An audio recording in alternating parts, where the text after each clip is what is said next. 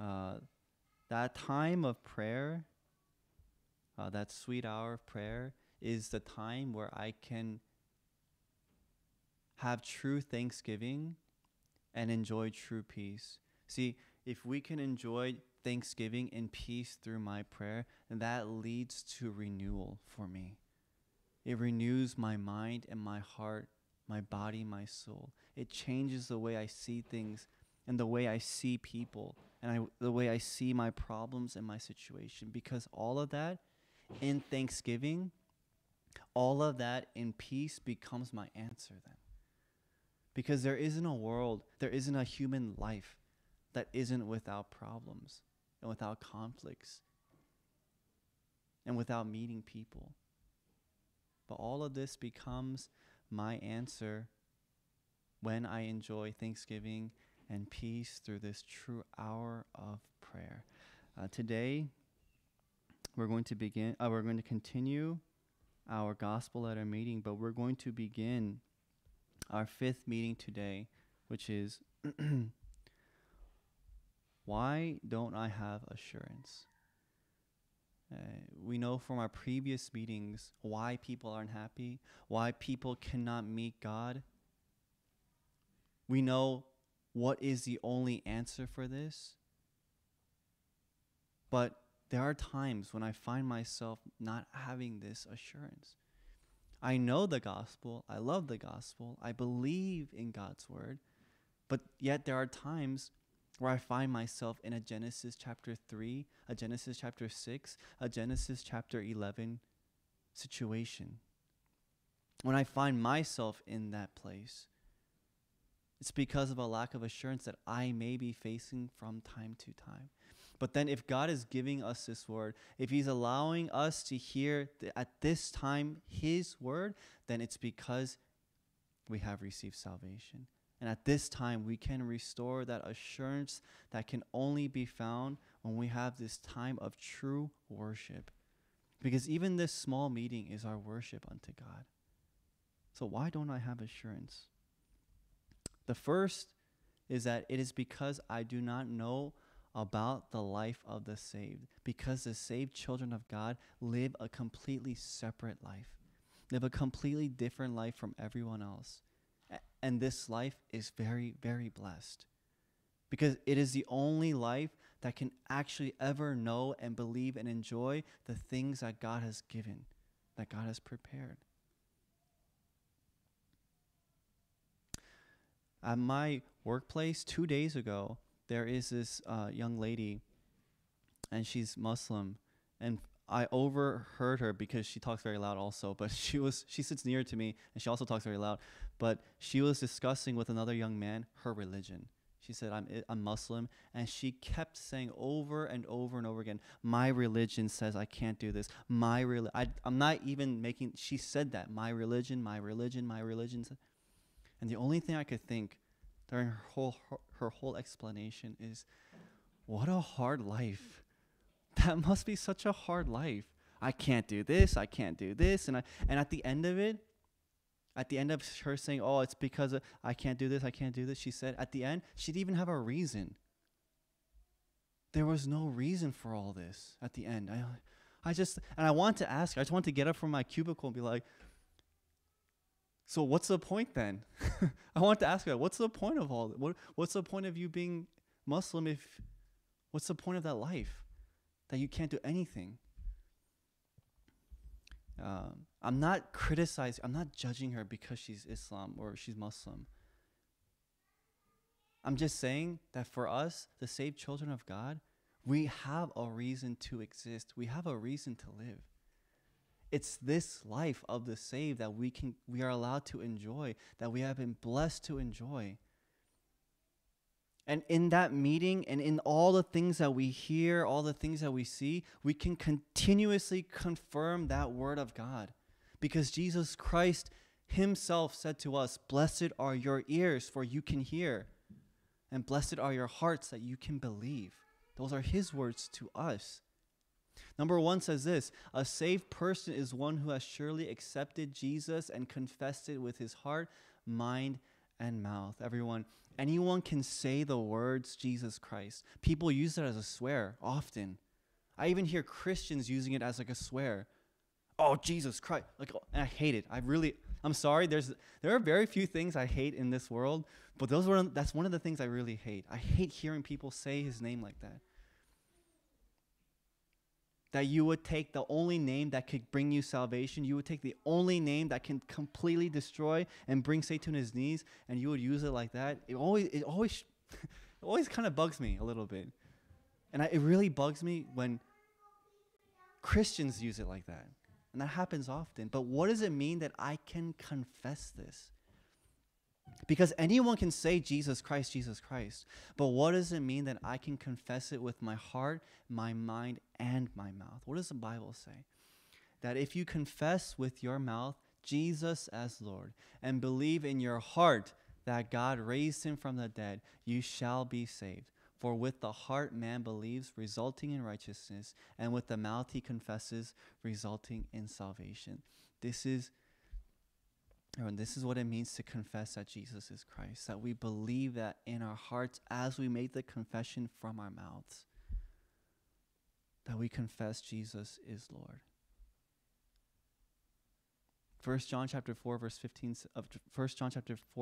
says, whoever confesses that Jesus is the Son of God, God abides in him and he in God. Amen. Everyone, I bless you all in the name of this, our Lord Jesus Christ, that you would make the same confession every day. For a saved person, only the saved person can make this confession. But this confession isn't such a small thing. Because when we make this confession that Jesus is Christ, great spiritual works take place. This isn't just a confession that we have to show in front of people, because we really don't. It's not something I say just to make sure everyone knows I'm a Christian, because no one needs to know that. This is a confession we make that completely resolves all the problems, all the sin, all the Satan curses, and the destiny of hell in my life. This is the confession we can enjoy in the life of the saved. This is a confession that I enjoy every single day.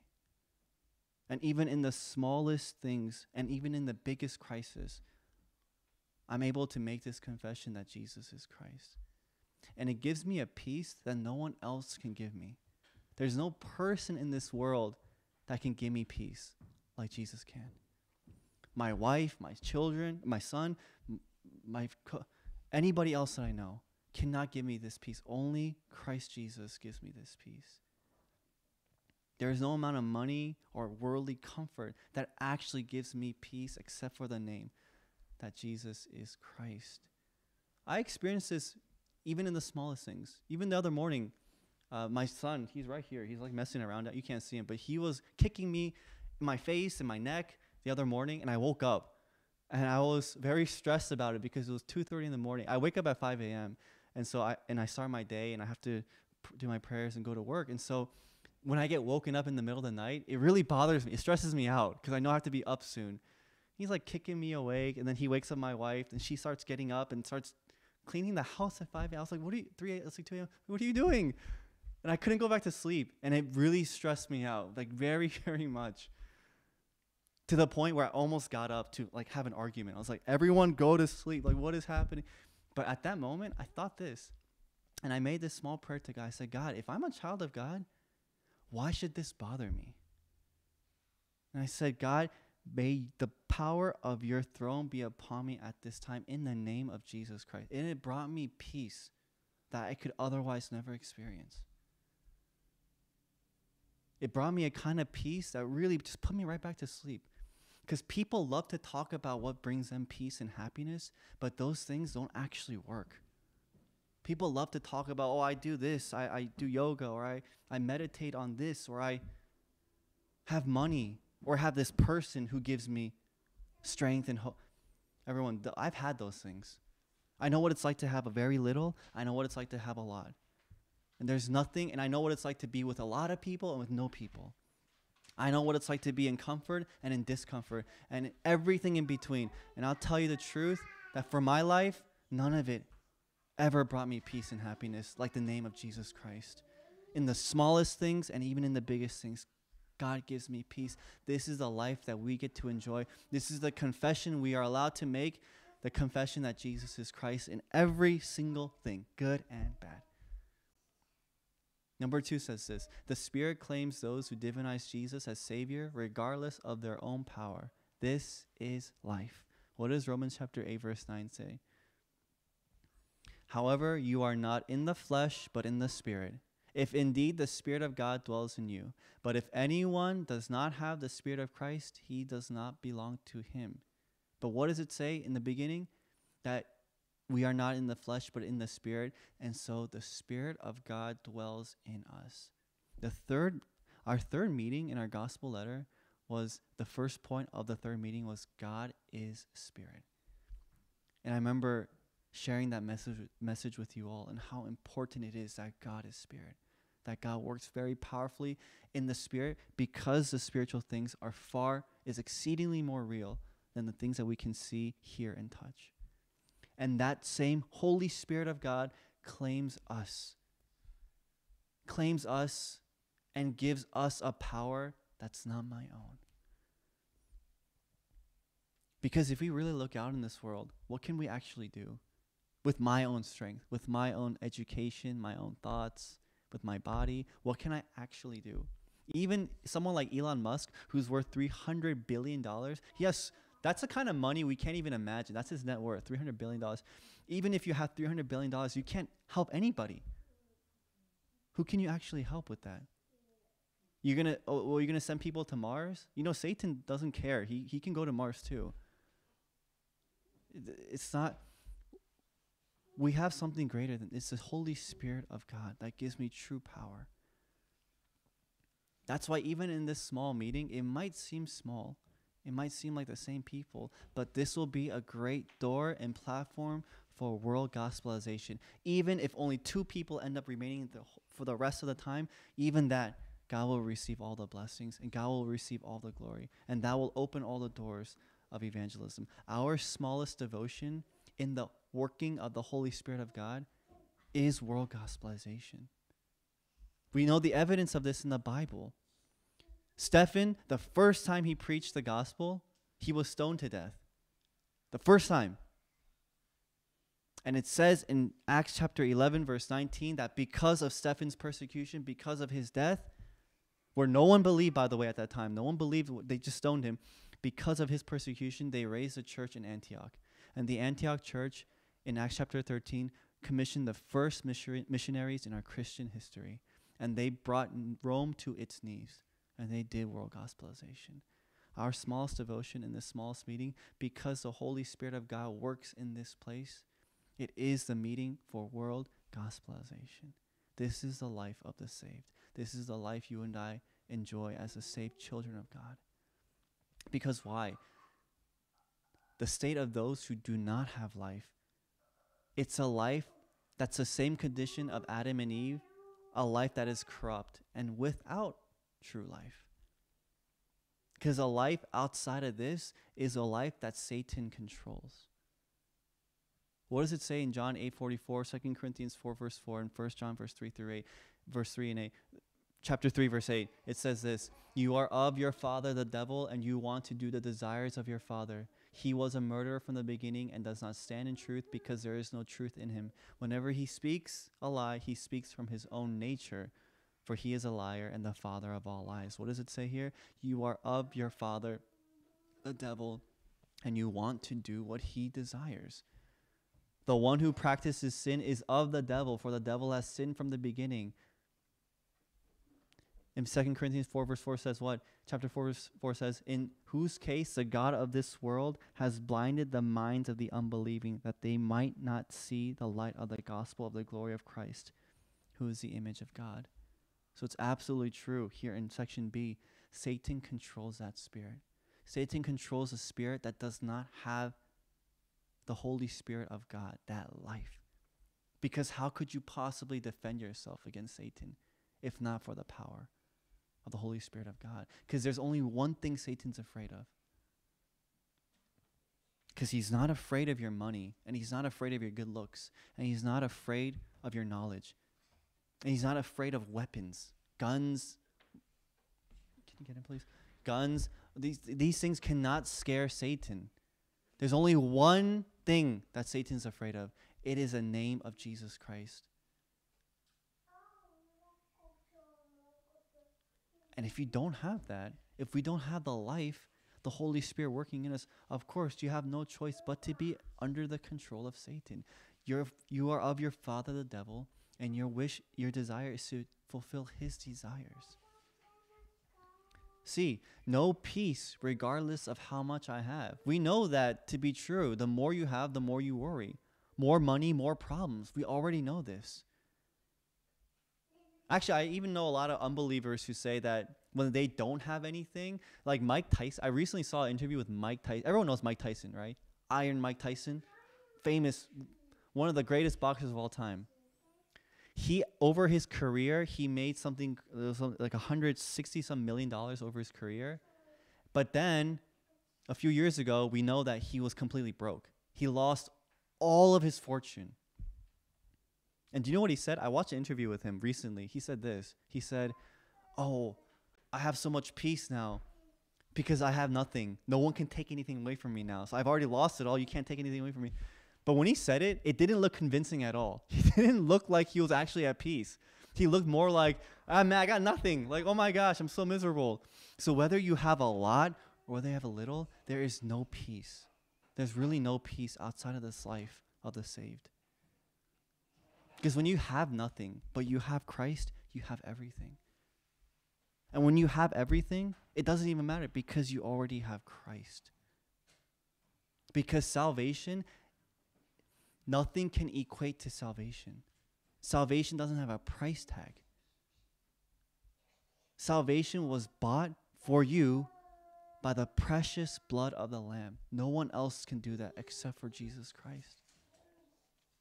So D, constant strife through success. What does 1 Timothy say about success?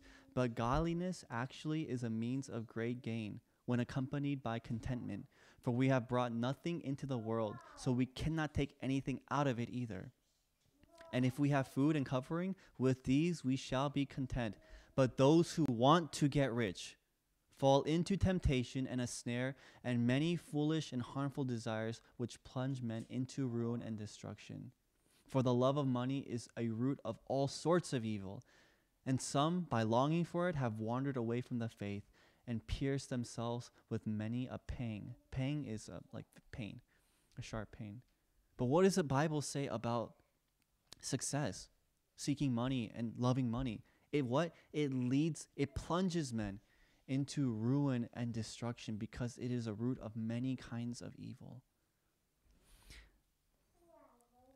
I'm not saying, and no one is saying, the Bible isn't saying that having money is evil. To be rich is evil. That's not what the word is saying. It means that when we long for that, when my reason to exist is to make money, when I only go to church because I feel like somehow I get a benefit from this, somehow I'll have connections and I'll make money. And even when we do it in a very good way, I'm going to give my offering because I know God will bless me. Even that is us seeking money. And the Bible is very clear. Striving for success, seeking money, that only leads to strife. It leads to it leads men to ruin and destruction and to evil. And we see this all the time. Even in our world today, parents killing their children, children killing their parents just for money. People stomping on everyone just to make themselves more rich and more powerful.